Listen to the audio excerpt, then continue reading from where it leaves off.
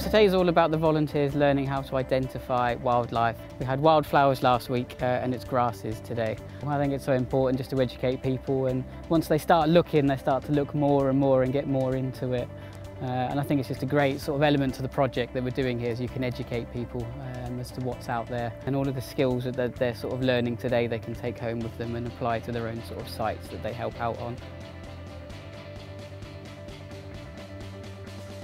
Well, we did the session in the classroom this morning, and that's all about learning to identify the various bits of the grass and then coming out and using them out in the field this afternoon. Some of the grasses are indicative of a type of management or a lack of management, so being able to recognise the particular grasses on their sites can tell them something about whether their management is working or not.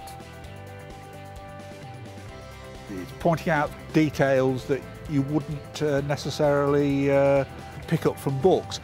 It means also I can go on other sites and give them a certain amount of assistance and give you a bit of confidence that you're doing the right thing, that you are identifying things.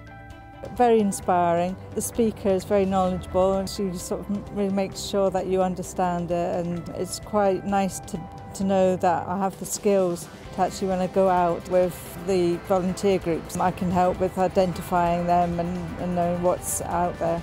It's really enjoyable. It's so good to have some real grasses to play with, and a nice friendly atmosphere to give me confidence in going out and identifying grasses, and I'll hope to be able to do that a lot more future and get more enjoyment out of it as well.